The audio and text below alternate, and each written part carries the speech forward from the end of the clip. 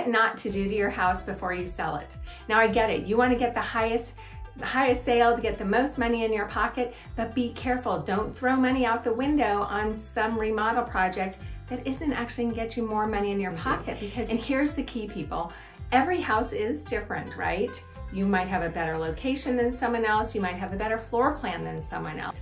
But I'm basing this information off of national statistics and what gets you the highest return on your money. So stick around the end because I will give you the full list of most remodel jobs and what the return will be. I'll give you those stats, so stick around to the end. I will also give you 5 recommendations of what you should do that are low budget ideas before you sell the house to get the most money in your pocket.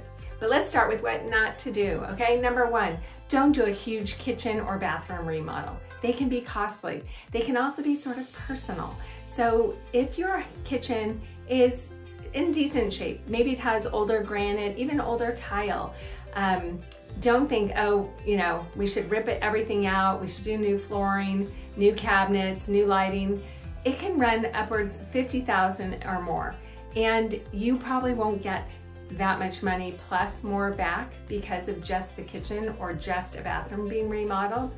For a full kitchen remodel, it's about a 42% return on your investment. That's not that great. Full bath is higher at around 66%, but I still don't think that's the best use of your money from my experience in general. So don't do those 2 things. Number 2, don't do a new roof. Okay, if you have leaks and water stains all over your house, it might be time that you really do have to do the roof, but try to avoid that at all costs. Even if it's at its end of life and the buyer will see, oh my gosh, one of the first things I'm gonna have to do is the new roof, you will only get about a 48% return on that investment. And buyers don't really appreciate it. It's like, oh, that's awesome, there's a brand new roof, but then they walk in the house and other things need to be updated or it doesn't feel so fresh and clean. It's as great as that $30,000 new roof is, it's not gonna help you with the sale. Number 3, don't start updating other things that they can't see, like the plumbing and electrical. Unless the electrical has knob and tube paneling, but don't do the electric and plumbing. You're not gonna get that money back. That can be, you know, $50,000 that a buyer again will love. They'll be like, oh, that's great, but they'll still use other things in the house that aren't updated as reasons not to be as aggressive with their offer price. So you're not gonna get the return on investment for updated plumbing and electrical, sorry. 4, it's kind of along that line too, is the windows. So if the house is already a little bit dated, it just doesn't make sense to go in and update all the windows. That can be really costly. The buyers aren't gonna be like, oh, it has upgraded windows. Let's be really aggressive with our offer price. It's gonna be nice, but it's not gonna put more money into your pocket. So number 5, don't upgrade the water heater or the air conditioning unit unless they absolutely don't work. But you might know the AC is at the end of its lifetime, same thing with the water heater, but they're still working. Just don't touch them, don't bother. Those kind of things, again, a buyer will love. It's great, but they're not gonna be more aggressive with their offer if they... Now let's talk about the 5 things that I almost always recommend all of my sellers do before putting the house on the market. Seriously, about 90% of them, I recommend these 5 things. Number 1, paint. Paint, paint, paint. It is one of the least costly remodeling things you can do to get more money in your pocket. If you spend $10,000 on painting, you could get upwards of $50,000 more. I'm not kidding, in your pocket. It's great. Paint the interior, all one color. Kitchen, bathroom, living room, the whole house, one color, one neutral color, and be very careful of that neutral color. You don't want just stark white. That's not so inviting. You want a little bit of an off-white, depending on what's trending, maybe with a little gray tone to it, maybe with a little tan tone to it, with a white cream color. Neutral throughout the house.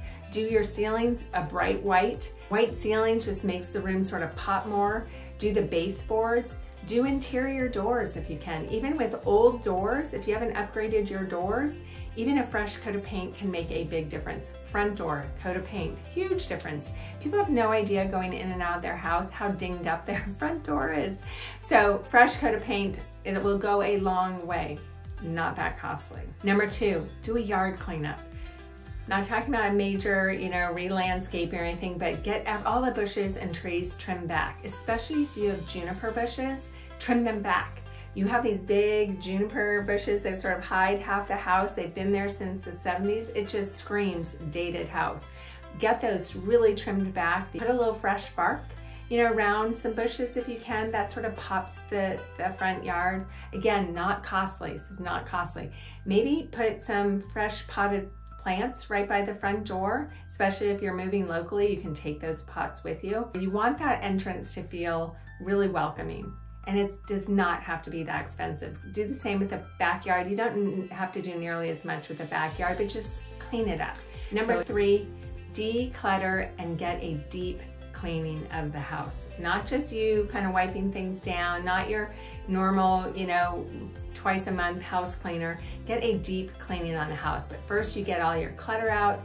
People, you're gonna be moving anyway soon. So get the stuff, as much of the stuff you can out of the house. If you can put it in the garage. Some people get a pod and put all their stuff, or all the extra stuff in the pod in the driveway, and people are okay with seeing a pod in the driveway.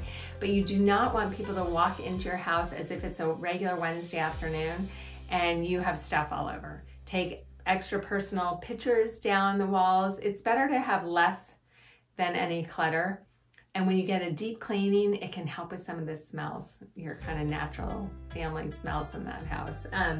Not saying it's bad, everyone has them, but you don't want a buyer to walk in the house and smell that. So declutter and a deep clean. 5, light fixtures. I'm telling you, they're not that expensive. You can have a brand new light fixture in your entrance hallway that is maybe only $50. Another $50 to have it installed if you can't do it yourself. That's one of the first things the buyer feels and sees as they walk in the house. It just feels fresh and new. If you have a 30, 40-year-old light fixture right there, it's just noticeable.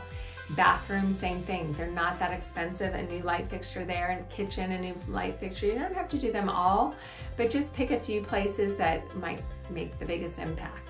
And last one, number 5, staging. I almost never list a house for sale without staging it. It makes a huge difference. So some people say, oh, well, isn't it better just to get everything out and just really have like a couch and a table and that'll work, right? No. Get a stager. I have a few different stagers I utilize depending if we need all furniture or just mix and match with your things. Some stagers are great at that. So we'll do a walkthrough with you and we'll pick, hey, the stager says that needs to go, that needs to go.